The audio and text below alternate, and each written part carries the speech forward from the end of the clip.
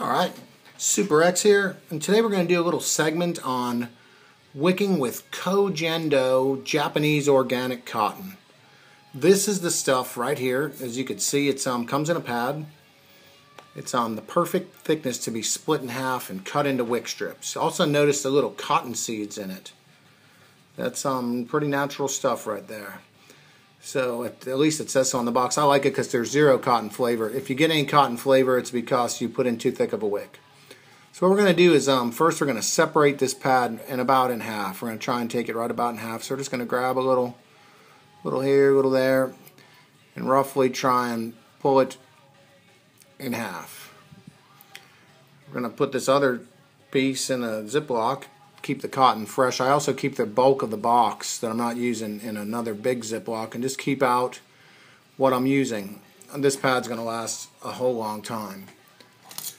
So what I'm going to do now is I've got this little coil here. I want to basically match the width plus just a hair. The width of the wick plus just a hair. So what I'm going to do is I'm just going to slice off a little strip of it. About that big. Just snip it off. That's quite a bit thicker than my coil, so from here I'm just going to pull a little bit more off. That probably won't be needed. So there's the piece I'm going to end up with. I got a moist bounty over here on the side. What I'm going to do is I'm not going to twist this dense at all. I'm just going to twist it and press it a little tiny bit. This cotton doesn't want to be run dense, but I want it to be cylindrical because I've got a cylindrical coil. So in that case I'm just twisting it so it's cylindrical. That's it, not putting any pressure. And then on one end I'm going to make a little point. Again, we're just going to take it and twist it until it's pointy. That's the end we're going to stick through the coil. Okay, and then snip off this little tiny piece that won't go through probably, and then we're just going to stick it into the coil.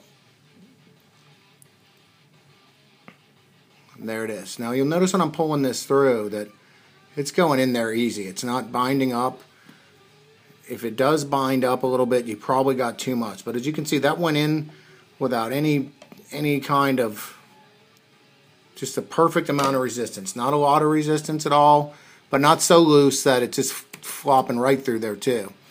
Now we're going to trim this so it's a nice short wick. Not a lot coming out of it at all.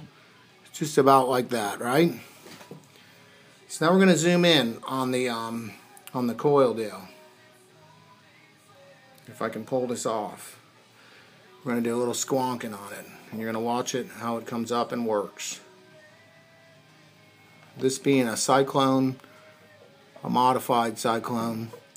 As you can see that it just grabs the juice. It's already soaking wet and ready to go. And that's pretty much it, wicking with Koh Gen Do. The simplest thing that you could probably wick with. Koh Gen Do Japanese organic cotton. I got mine from Sephora.com. And it's all I use anymore. It kicks some serious ass. Like pretty much every product I have. If you notice, I just have a bunch of kick ass products because that's all I'll settle for. I don't mess around too much. This is on a VV Grand. That's turned down to a relatively low voltage. I could turn it up and scorch that thing if I was so inclined. But I don't vaporate at that high of a level. I keep it down relatively low. That's why that coil is so large in there too. Look at the way that cyclone with the hole down at the deck drains. Pretty good, huh? Alright y'all, thought I'd just take you through my Koh Gen Do technique. See ya.